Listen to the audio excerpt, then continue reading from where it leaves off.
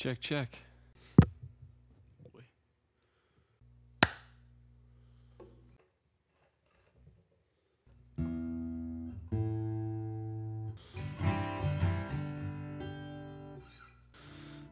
All right, well, hello everyone. This is something new that I'm doing.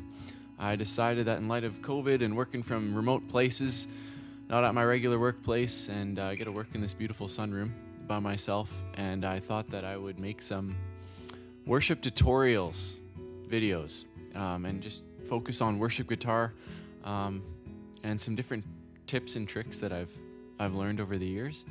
And so this is new for me, and so I hope that it's a help for you. And what my plan is this. My plan is to go over every key and kind of teach you the different open chords in every key so that you can play your acoustic guitar or electric in all the natural keys without having to capo up or whatever, and show you some of the tricks I've learned. And so there's a lot of really cool open chord shapes and voicings that will really help make things a lot easier and sound way better. I'm going to make separate videos, and then I'm also going to teach you some finger picking techniques that you can use universally. I'll show you a 4/4 one and one in 6/8, so you can have different picking patterns for different time signatures that you can use across the board.